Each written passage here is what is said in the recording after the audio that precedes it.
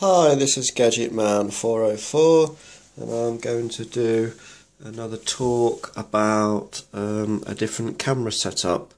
Now the camera that I use is an action shot from Toys R Us and it costs £15. Now it's quite heavy, it weighs probably 50 or 60 grams, so I've noticed that on a windier day it still flies very well, and it's more, I suppose, because of the weight that actually helps to counteract the wind.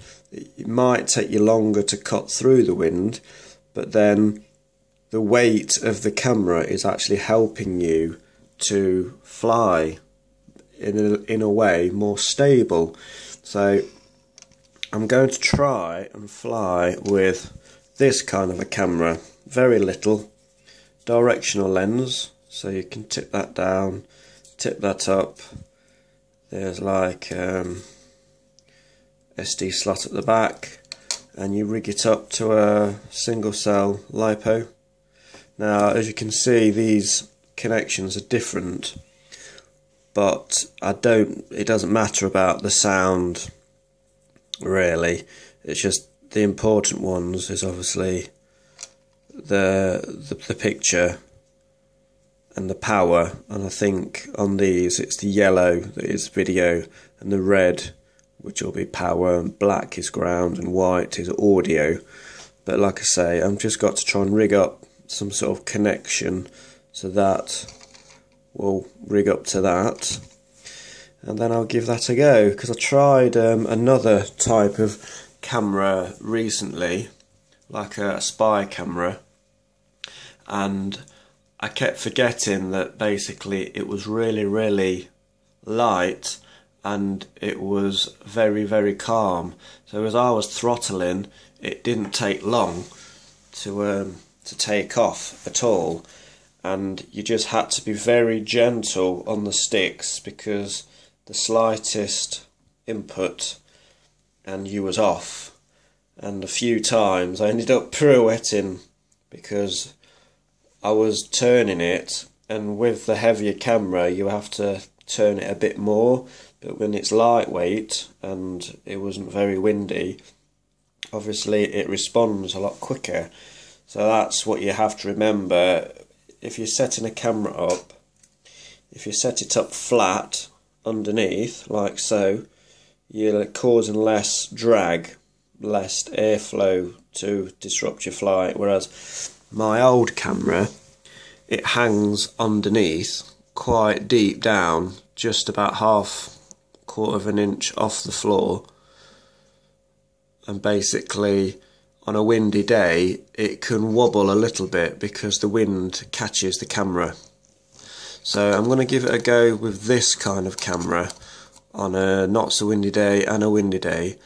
And just remember, when you're flying with a light camera, you don't have to be so aggressive on the controls as on a windy day with a heavy camera, because you're just sort of fighting the wind a bit more. Whereas with a light setup camera, obviously a little movement does a lot, and on a heavy camera and on a windy day, then obviously you have to give a little bit more input to counteract the actual wind. But I want you guys to let me know if you think this camera setup is better than the videos that I normally put out, because all the videos of my flights have been with my old camera, which is the action shot from Toys R Us.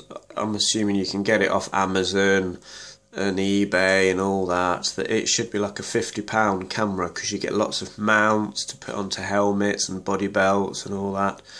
But I got mine for, as I say, $14.99 at Toys R Us, and it's been a very good camera. I just want something with a bit better quality. The sound quality isn't that good when you're just talking and videoing with the other camera. It's a bit distorted, so I'm just trying to find a reasonably priced camera that's good pictures, good sound, but isn't going to cost hundreds of pounds, because if you crash the camera's the first thing that's going to get banged, and obviously you don't want to be smashing up a £100 plus camera if you can help it.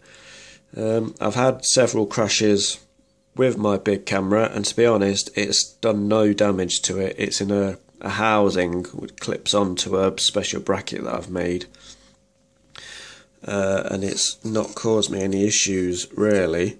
But I'm going to try with this kind of a camera and just see what kind of footage I get with this.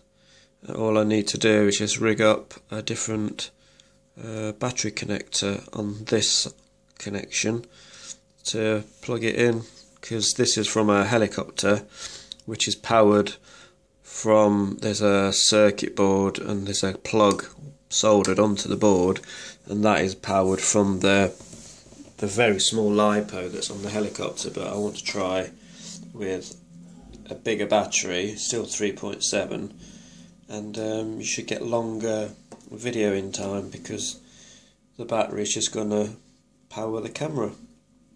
Yeah, I'm going to give it a go. Be honest, if you think my videos are worse, any better, let me know. This is a real cool quadcopter, just a bit hard to get parts for, especially when you just need something.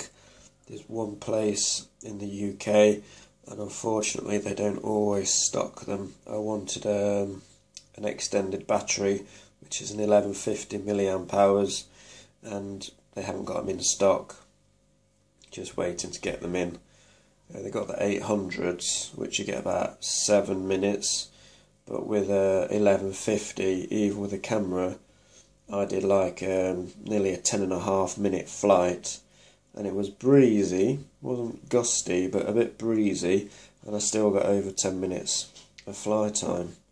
So you can get good flight times with heavy cameras. You just need to take it easy. Yeah, this is gadgetman 404 out.